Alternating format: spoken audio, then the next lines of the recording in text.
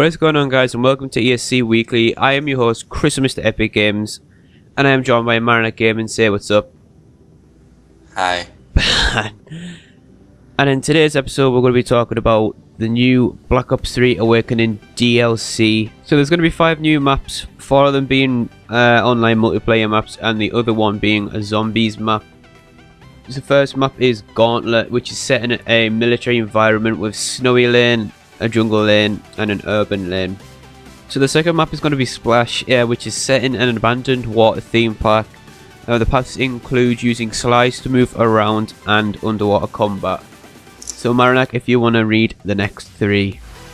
Okay, so the third map is going to be Rise, which is going to be like a construction facility. The developers describe it as like a Call of Duty map that includes a lot of cover-to-cover based combat. So, you know, lots of hide and shit.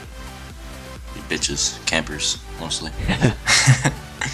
Then we got Skyjacked. It's a remake of like Hijack from Black Ops 2. It's really all it is. What I've seen from the trailer, that looks pretty cool. You could literally just jump off the map and just jump right back in under it, because it has like this big hole, so it looks pretty cool. Yeah, it's like a big hole that like got blown out.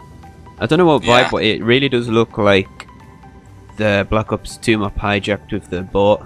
I think this is a ship now. Yeah, that's what it is. It's just a remake of that. Yeah, they even said it. But what it looks like also is remember the helicarrier map from Black Ops 2? I don't remember the name. The one that you could always do trick shotting in. Oh. You could just like change the map with the codcaster glitch. It's called Carrier. You actually just said it. That's it. You said helicarrier. I didn't remember. I never paid attention to the map names. I just paid attention to what they look like. Anyways, so the third, well, it's not the third map.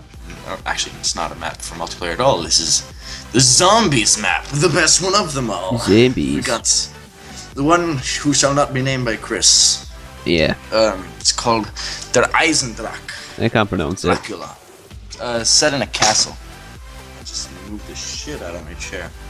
Holy shit. Anyway, it's set in a castle. Der Eisendrache. It's the name of the first Black Ops 3 Zombies DLC. This takes place in a medieval castle set on top. That's spelled wrong. I'm reading and I can't read. This takes place in a medieval castle set on top of a very troubling mountain. It's a site for many atrocities. This episode 4 and first chapter in time travel zombie experience will continue throughout the upcoming DLC. I like the emphasis. Changed so much. So next we're going to be showing you the Awakening DLC preview trailer, and here it is.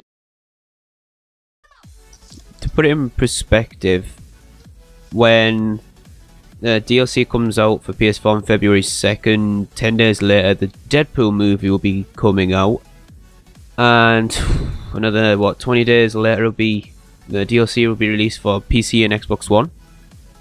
Yep. And then maybe like a month after that or so, it might be released PS3. Maybe. Yeah, we're not quite sure on that yet. So that's going to be it for this episode, guys. Hope you did enjoy today's episode, and Marinac's links will be down in the description down below. Yeah. And hope to see you in the next one.